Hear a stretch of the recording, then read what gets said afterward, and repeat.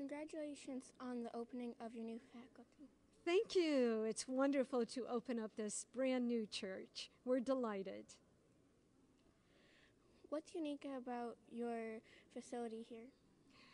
What's unique about St. John the 23rd is that our parish is built on 4 guiding principles: hospitality, reverence, invitation, and outreach. So out of those 4 guiding principles was born this facility, this building, and it was through a lot of conversations that we had with parishioners.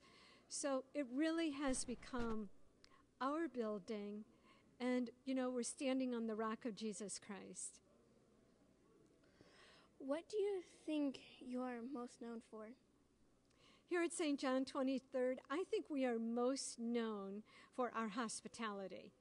I hear it all the time. People will come perhaps from other parishes, and they'll say, wow, it's just, we come in here and we're greeted, we're asked our names, and I feel so warm and welcomed here. And many times people they keep coming because they're recognized as another human being, and they're welcomed into this space.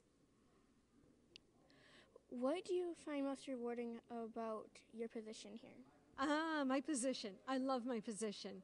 I get to work with all the adults in the parish, beginning from parents of our young students, in other words, grades 1 through 4, and then everything that has to do with adults in this parish. So it's things like running disciple groups, which is really important to us. Disciple groups are groups of people in our parish who get together in one another's homes, and they share on the Sunday's gospel.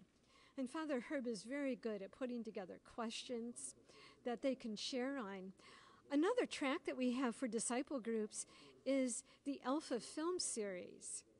And many of our younger parents just really get into that film series, and they have wonderful discussions with one another. So it's another way to engage people in discussion about their faith.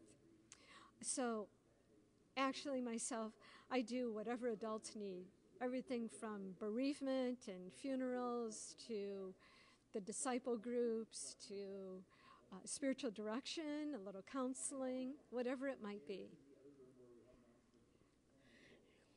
You offer programs for children here?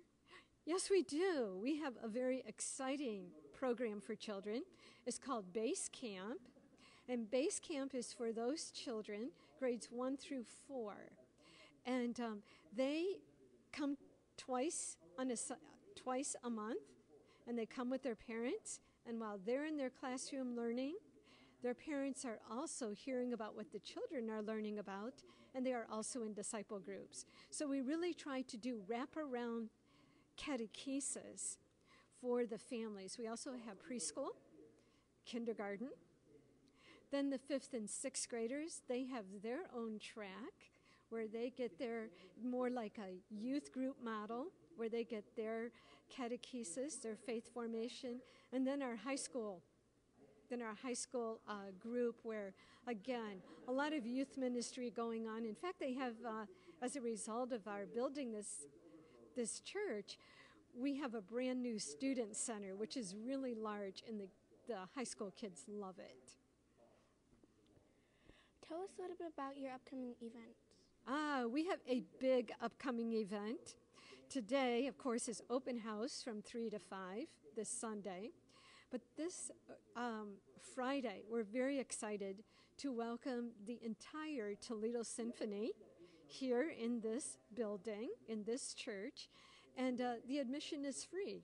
We had donors who underwrote the event, and that's why it's free, and it's just going to be a wonderful event. So I invite everyone to come and join us. 7 o'clock, Friday. If people would like to know more information about your activities and how to get that. Well, they can do several things. They can go to our website, stjohn23.org. And it's a wonderful website. They can learn a lot. Another thing that they can do, they can stop in at any time. We're open to have conversation during the work week. give us a phone call, whatever is easiest. Come and worship with us and talk with us after the Mass, and we can help everyone out. Good luck on your upcoming event.